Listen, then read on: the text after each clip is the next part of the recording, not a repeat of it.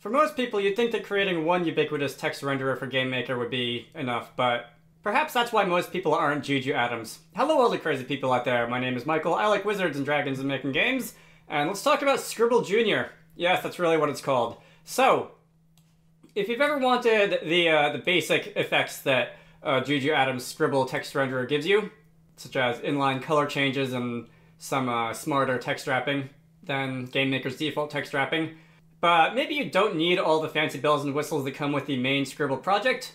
Well, we now have a spin-off version of Scribble known as Scribble Junior, which is, as the name suggests, a cut-down version of Scribble which only contains the bare essential feature set, but in return is much, much more efficient to use. For now, I'm going to just show off some basic use of it. Go to the GitHub repository for Scribble Jr. I will have that linked down in the description of this video.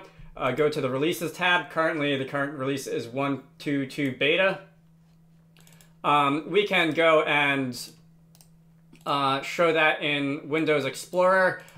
We can go and, let me close my, my original project. Drag that into GameMaker over here. Yes, I would like to import the asset package. And let's add all. And now Scribble Junior is a part of our project. Alright, project tool, go away.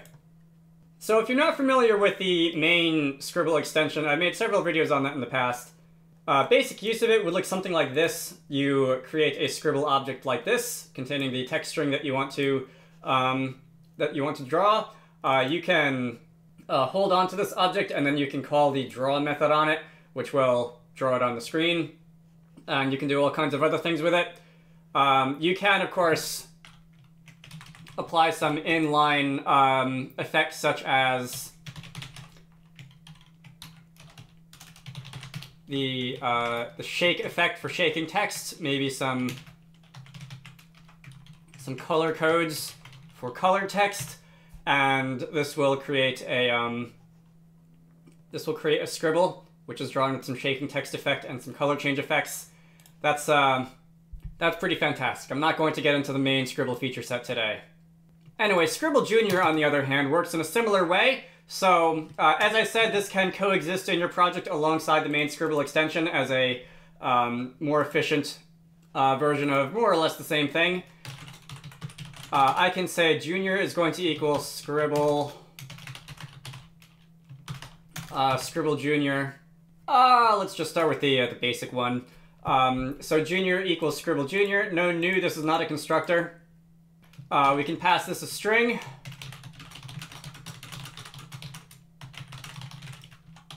Something like this. I'm going to full screen this window.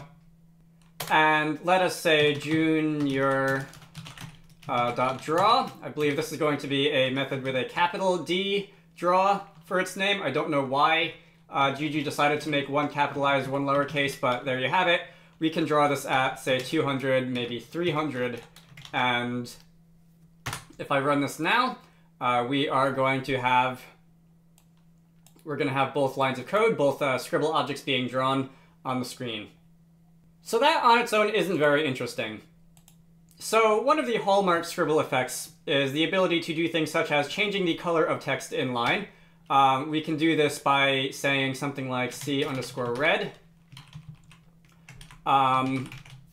surrounding the section of code that you want to turn red, and this is something that you might expect to turn part of this sentence red, but unfortunately it does not, at least not the way we have it set up right now. So there's a couple different Scribble Junior constructor functions which you can find if you open up the folder of the extension, and the main one, the base one, is just for drawing plain text without any formatting whatsoever. If you wanted a version of the Scribble Junior like text drawing functions that do support things like inline color changes, you can use the Scribble Junior extended function instead, and this will give us colored text. All right, that's pretty fantastic. However, let's see, if you try to apply something like a shake effect to this text, the shake effect will not be parsed. Shake is not part of the Scribble Junior feature set. The tag won't be included in the string, which is perhaps good if you make a mistake and forget about that, but the shake effect will not be applied to the text because Scribble Junior, as I said, is a cut-down version of the feature set of the main thing. Does not include any of the weirder text effects like that. You can also, and I don't believe I've actually had the foresight to set this up ahead of time, but if you want inline sprites, let's call it that like SPR coin or something like that. And let me just make something that's vaguely coin-shaped. Hang on. Alright, that's a yellow circle with a slightly darker yellow outline. That's vaguely coin-shaped. If you wanted to, say, embed that sprite in the middle of a string, you could use the SPR coin tag with the just the name of the sprite in, like, Scribble. I feel like Scribble Deluxe is a really weird name, but that's what Juju ended up going with. I guess I'll call it Scribble Senior because that won't be confusing at all. You could attempt to do the same thing in Scribble Junior, and that should also likewise draw a coin sprite in the middle of the line of text. So you can have inline text effects like this, inline sprites, trying to, like doing something like drawing a coin sprite in place of a currency symbol in games is definitely not an uncommon thing to want to do if you're talking to like a shopkeeper NPC or something like that. So if you're interested in using Scribble or Scribble Junior for that purpose, that's all well and good.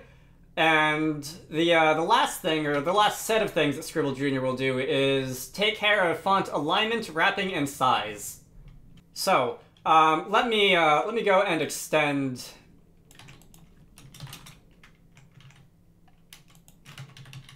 Let me go and extend this text string just a little bit. Actually, you know what? To make this more readable,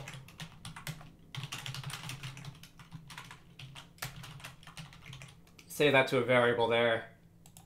Anyway, we have the option to set the horizontal alignment, the vertical alignment, the font, which I also don't have any special fonts set up in this demo program, but you can change the font that a scribble is drawn with. In Junior's case, it's only per text element. You can't change fonts in the middle of a sentence or anything like that. And the scale.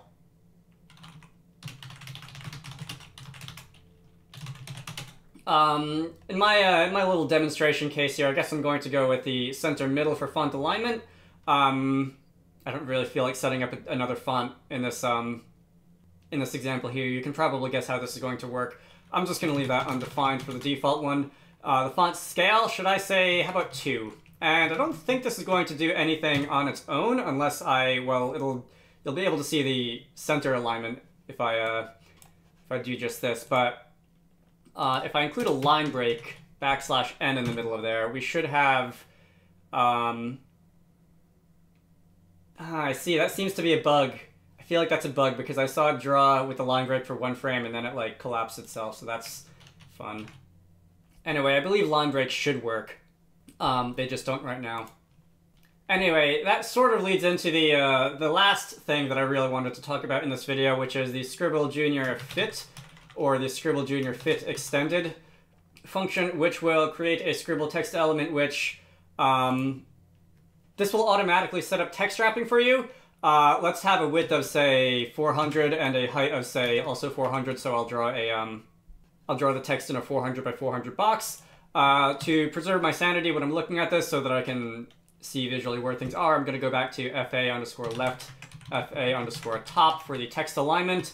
I'm going to draw a rectangle from 200, 300 to 200 plus 400, 300 plus 400, which will be the bounds of the text that we're drawing here, and I'm just going to draw a white rectangle around that. Anyway, what I was getting at, Scribble Junior fit extended or Scribble Junior fit are going to make the text that you draw wrapped so that it fits inside this text box. I believe if you shrink the text box that it's fit to, it will, I want to say it will actually squish. Alright, so if you shrink the text box, it's actually going to squish down so that it fits inside the bounds, which is a little bit different from the normal like fit to box method in normal Scribble, which will just like cut it off after a certain point if it overflows. Let's see. If I just draw this at like a 1x scale instead of a 2x scale, this is going to, it's going to fit more nicely, isn't it? It looks like there is a bit of an error, in when wrapped text changes color. Was that there in the regular draw, like without the wrapping? I don't remember. Hopefully by the time you're seeing this video, that will be fixed.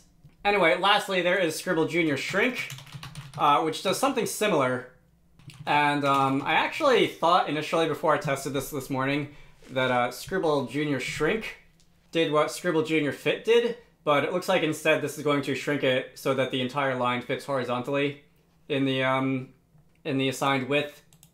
So that's fine. I'm just going to go back to, I think, Scribble Junior Extended, and we can get rid of all of the extra arguments that I'm not really making use of now.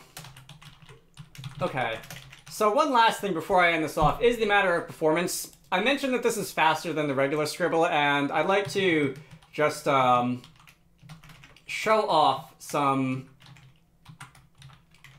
shall we call them synthetic benchmarks to end the video. So I'm going to say, no, not GPU, man, what was it? Show debug overlay.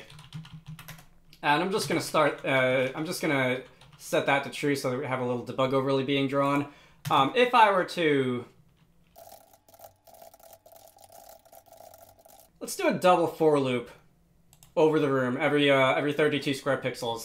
If I were to just, for example, draw text at I, J, and the string being the string that we have up here, one, we're not going to get any like red inline text formatting or anything. Two, this is not going to perform super well.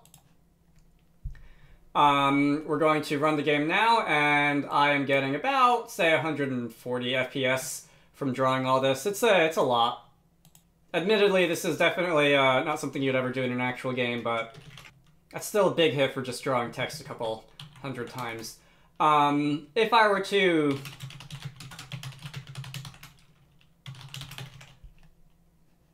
instead create myself that little scribble there and scribble.draw ij in that inner for loop, I want to say, in general, this is going, wow, that sprite. In general, if you're using fancy text effects, this will also be fairly heavy. In my case, that's actually lower than the built-in draw text, which is a little bit unfortunate. I don't know if I were to get rid of that SPR coin, if it would be dramatically improved. But, okay, you know what? I will get rid of that, and I will retest them, because I want this to be like for like. I want this to be a little more of a fair comparison. So, what did we say? 150, 160 FPS? And, if I'm drawing the inline sprite with Scribble, it's going to be... Okay, we'll call it 60. That's actually also pretty bad. Scribble Junior. If I were to draw this instead, at those coordinates, we're instead going to see a very much improved performance. That's hard to read because it's right in the middle of a line, but that looks like about 300 or so FPS real. If you were to use the bare bones version that doesn't do text effects, you would see even slightly faster performance. Let's see, we're seeing about 400, 500 now on my computer using the version that doesn't do anything like inline color changes or anything like that, or any of the other things. So that's definitely very fast. It's much faster than vanilla Scribble. It's much faster than GameMaker's built-in draw text. If you have a game that features a lot of text that you want to be able to draw very cheaply, or if you're perhaps even more so doing something like developing a game for a mobile phone, and you want to be able to draw text very cheaply, and maybe you do need some inline color changes or something like that, but you don't need the whole big fat feature set of Scribble Senior. Using Scribble Junior for this would definitely be a very good idea. Like I said at the beginning of the video, you can even have these two extensions coexist in the same project as I'm doing right now, and it's also entirely possible, I believe this was the original way that Juju pitched this to us, or at least the first thing that I remember hearing about it, was if you have something like NPC dialogue that does use some of the fancier text effects such as shaking or wave or rainbow, or my favorite, all three. But you also have, for example, menu code, which might have like a bunch of text strings being drawn on the same screen at once. that don't need any fancy formatting, don't need any fancy effects. Maybe you want like a color change if you want to indicate that like a stat is going to go up or something like that, or a stat has been lowered or raised or something like that. That would be the situation in the same game where you would want to use something like Scribble Junior. Anyway, I think that's all I have. Oh, you know, one last thing before I go. If you open the setup folder in the Scribble Junior extension folder, you can see that there are quite a few configuration functions that you're allowed to use. Things like caching font info, if you want to pre-process fonts before doing anything with them with Scribble to make them slightly faster. This is actually fairly well documented. I didn't realize that Juju had written like an entire big old essay for all of these functions. You can, of course, add color if you want Scribble Junior to recognize your own custom colors. The main Scribble project has a similar function. Set default font, set default character wrap, set things like that. You can configure those. There's not quite as much configuration as Scribble Senior, but good to have all the same. I'm going to end this off here. Let me know if you have a use for this. Let me know if you import it into your game alongside Scribble Senior and how that goes for you. I have not actually had the chance to sit down and use this in Wizardux yet because I have been working on other things, but there are some places where there is a lot of, for example, text and menus in that game, and I probably would benefit from making use of it there. I hope you all find this useful, and I will see you all later. Special thanks to Zenjamin, Vitro V, Squarecrow, Manta Ray, GameMaker, Edward Holt, and DJ Gibbles for supporting these videos. If you want to contribute to the channel, head on over to the Patreon page down in the video description to join the fun.